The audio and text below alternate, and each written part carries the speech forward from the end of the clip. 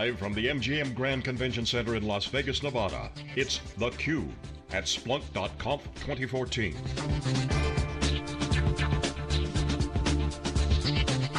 Brought to you by headline sponsor, Splunk. Here are your hosts, Jeff Kelly and Jeff Frick. Hey, welcome back. Jeff Frick here at theCUBE. We are at the Splunk.conf 2014 show at the MGM Grand in Las Vegas. This is the 5th year of the Splunk show. It's the 3rd year of having theCUBE. We love this show because we get a non-stop number of customers coming on, really talking about how they use Splunk, how it's changed their world, and we're really excited about it. So for this next segment, I'm joined by my co-host. I'm Jeff Kelly with Wikibon. Jeff, great to be back, and back with you, the Jeff and That's Jeff right, show. Jeff and Jeff show. As we started 2 years ago here at Splunk.conf. So we're joined in this segment by Adam In. He's the IT manager with the Royal Flying Doctor Service. Welcome, Adam. Thank you for having me. So let's just start with the most obvious question. What is the Royal Flying Doctor Service? Sure, so the Royal Flying Doctor Service is an Australian organisation. We're actually the largest provider of rural and remote healthcare in Australia. So we provide a number of health services, but probably what we're best known for is flying out to really remote and rural areas of Australia and providing both emergency and also primary healthcare out there. So we'll fly doctors and other medical health professionals out to provide clinic services at places where there's no hospitals, no doctors, clinics, and we also will fly people back into cities where they can get specialist care. Mm-hmm. Now, is that, well, first of all, it's a huge country, and it's a lot of that kind of rural area, for lack of a better term, I imagine. Yeah. So there's quite a lot of need for the kind of service you're providing. Yeah, there sure is. It's I think Australia is like the 3rd least populated country in the world. So there's a lot of outback out there. The outback, that's the word I was searching for. Yes. Yeah. Or the bush, you could call it. The bush. Yeah, but yeah, a lot of people out there doing important things, and it's great to work for an organisation that goes out there and provides these critical health services where nobody else does. So is the Royal Flying Doctor Service, is that a government organization or is that a private enterprise? It's not. It's an independent non-profit. We do obviously get funding from the government, but we also heavily rely on charitable donations. And Adam, how big is it? Just give us some metrics on number of people, number of patients. Okay, just give us some basic metrics. So we've got over 1,000 staff throughout Australia. Okay. We operate a fleet of, I believe it's 63 aircraft at the moment. 63? 63 aircraft, yeah. So we're actually Australia's 3rd largest airline behind Qantas and Virgin. Okay. So if you do it based on the number of aircraft that we have.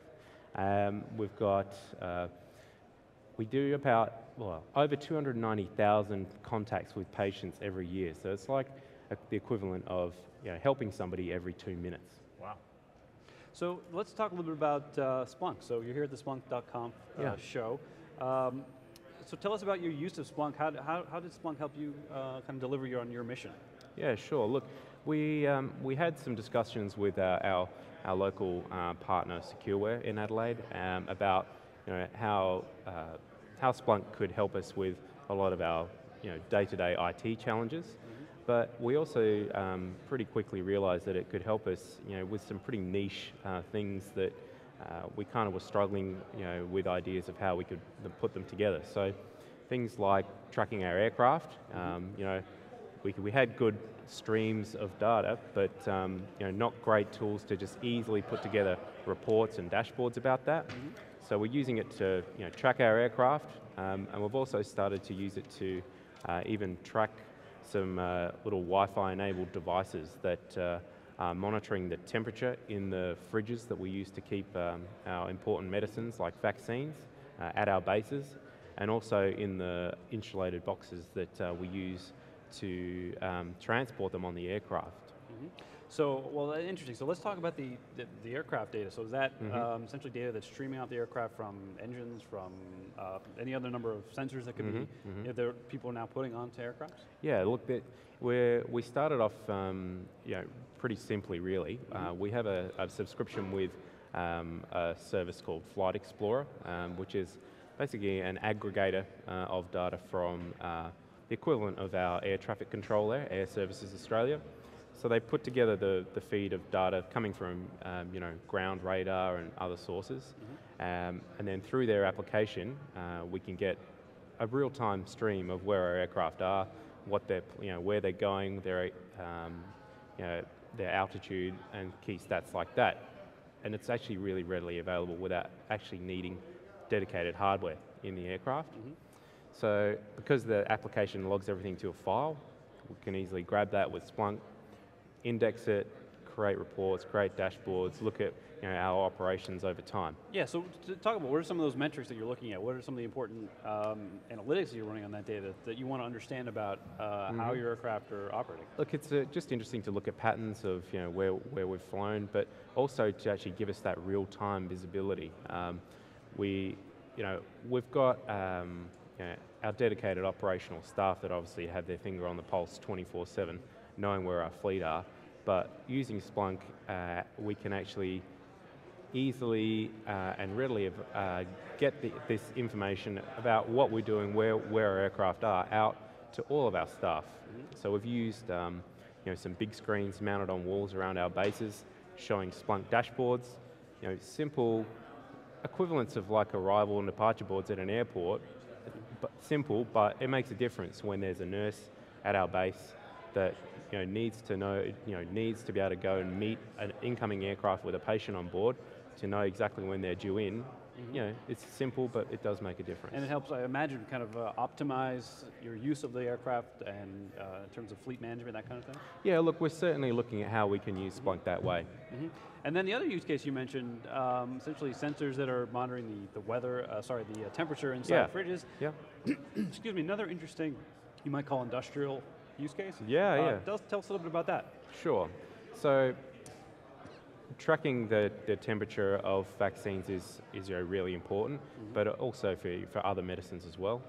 As I said before, we store a lot of them in fridges at the bases that we fly out from, and then we need to keep them within a certain temperature range during flight.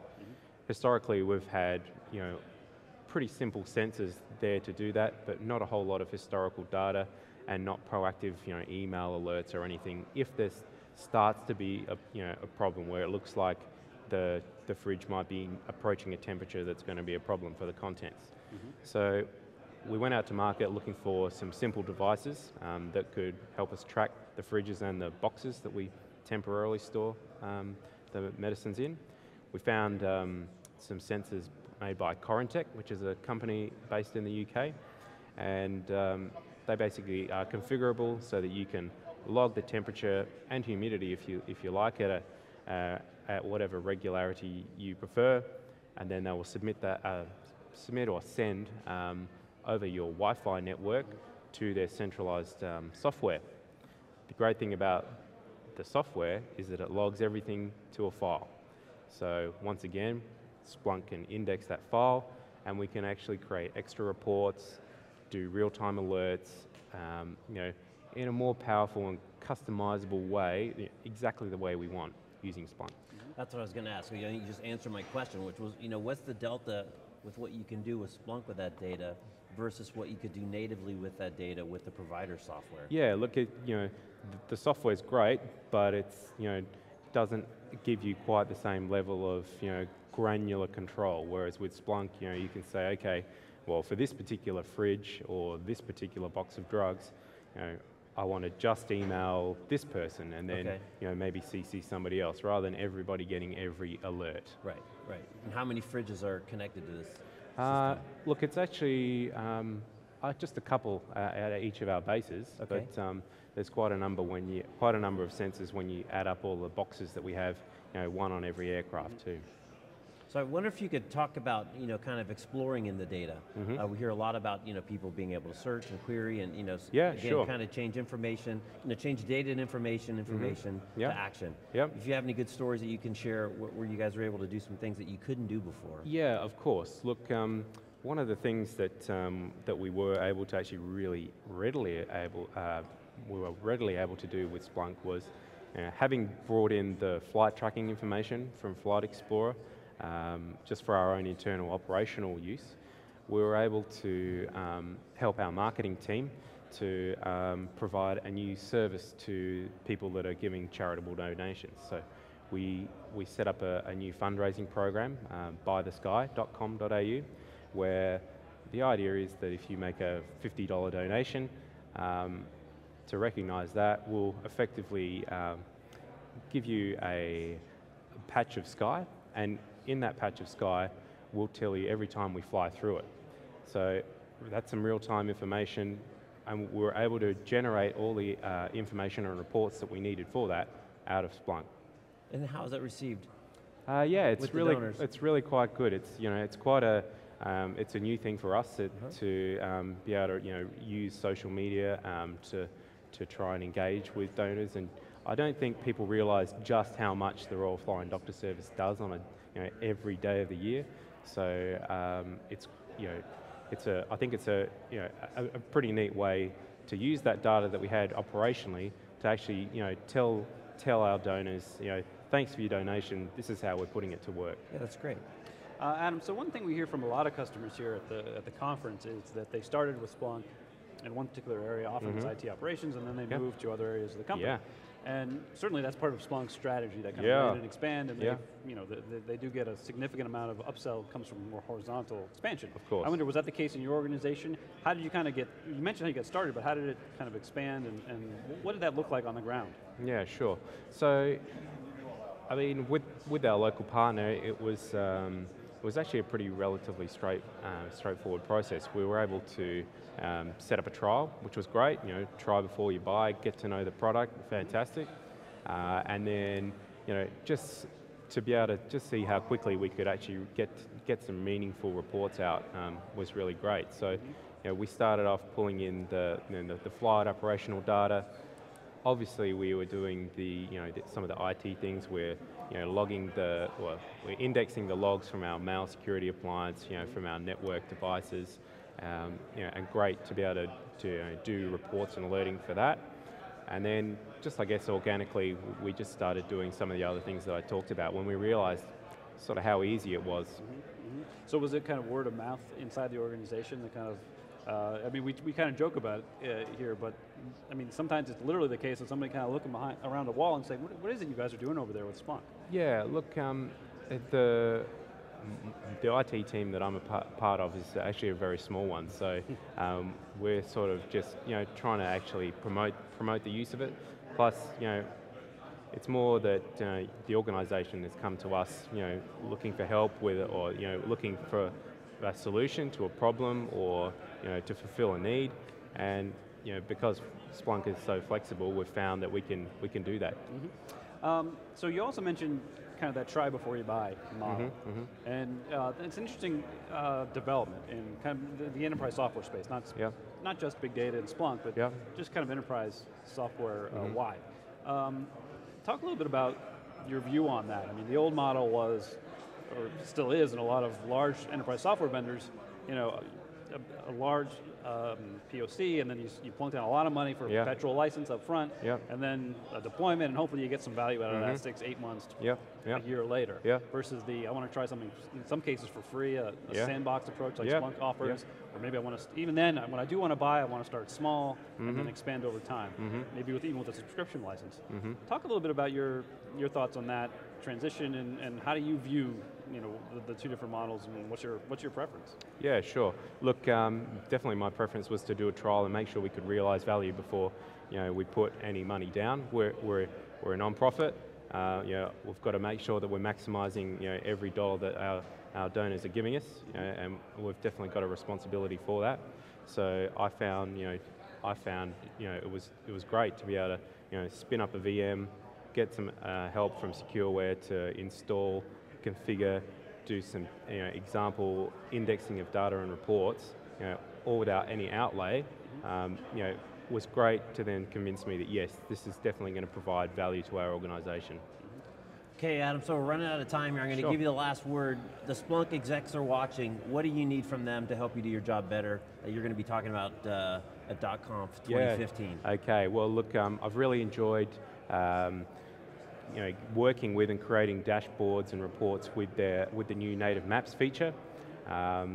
with tracking our aircraft locations, I would love it if we could easily customize the icons. So rather than little pie charts with different colors, if we could easily customize the icons, so it could have an aircraft That's icon. Right, little airplane icons. Yeah. I want a little airplane icon. Yeah. Okay. Well, that shouldn't be that complicated. So customize icons.